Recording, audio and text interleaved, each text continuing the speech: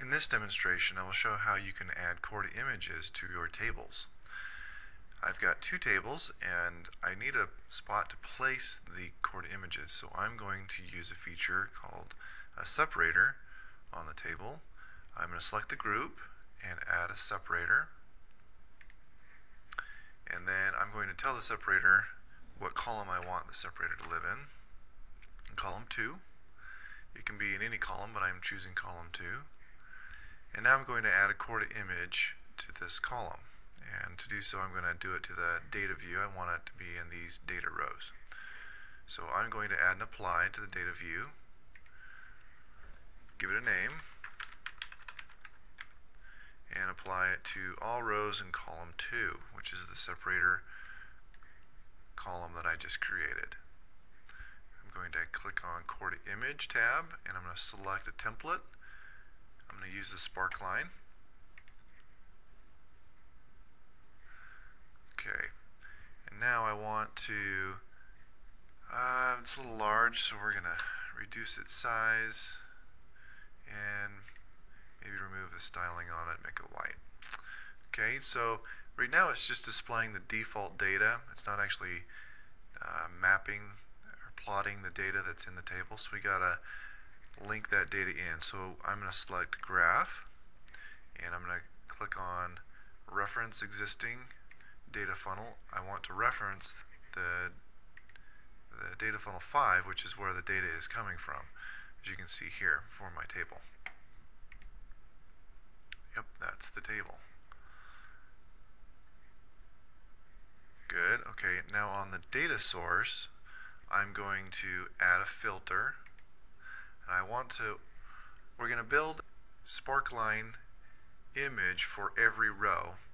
And so to do that, I need to disable all of the rows that are not like the row that I'm currently working on, so that I only have the data for the row that I'm building the image for. So to do that, I'm going to add a rows not like and use a macro of ds::c1. So this is going to go and take a look at my current cell, which is in cell 1, and disable all rows except for the ones that match, in this case, Alabama or Alaska, depending on the row which it's building.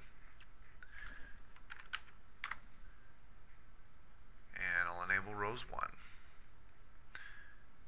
Okay, let's take a look. Good. It is plotting the data now that's in the table.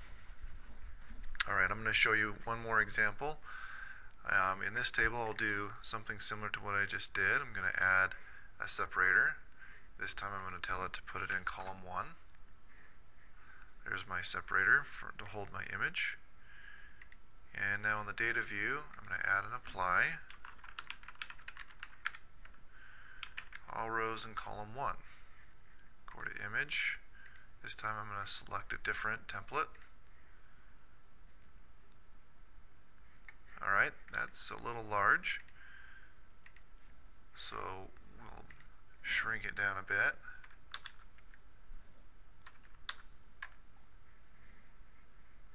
Okay, and now we need to, right now the chart is displaying the default data. We need to link it to our data. So I'm going to use the same data funnel that I used in this table up here.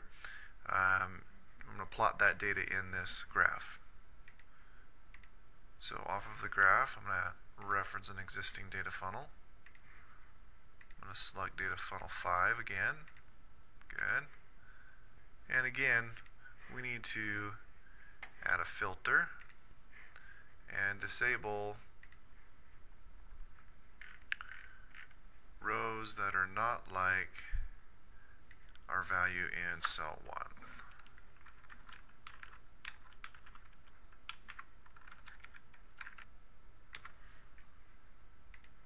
Okay, let's take a look. And there it is. It's plotting the data. And that concludes our demonstration. Thank you.